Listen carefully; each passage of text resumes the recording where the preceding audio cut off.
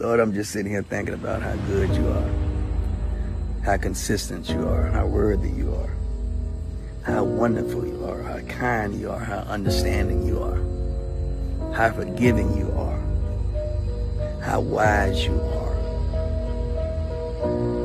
You are so good, Lord. I don't even deserve how good you are.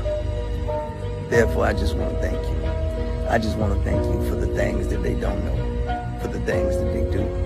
I just want to thank you for the ups, the downs, the ins and outs, the trials, the tribulations, the yes, the no's, when I wanted to do something, but you said no. Thank you. Thank you for closing certain doors.